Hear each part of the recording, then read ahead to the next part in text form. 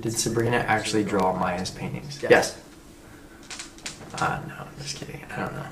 Most of the time they left that up to like crew. We had like art crew and set crew and stuff like that. But I think she did add some stuff. She was always doing stuff. If there was like writing or anything like that, she always added stuff.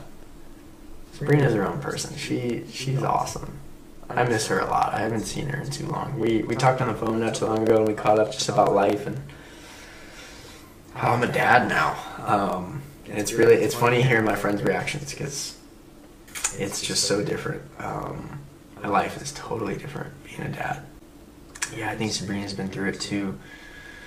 She has a new album coming out and has talked about her mental health. Yeah, mental health is very serious. And people have to start paying attention to it because I had to create this community and I wanted to start doing this because, let me tell you,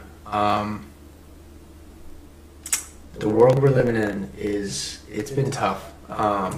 And people have to start taking care of themselves and finding things that make them happy, and start learning and start reading and start writing. And I truly think it's important. What's going on here?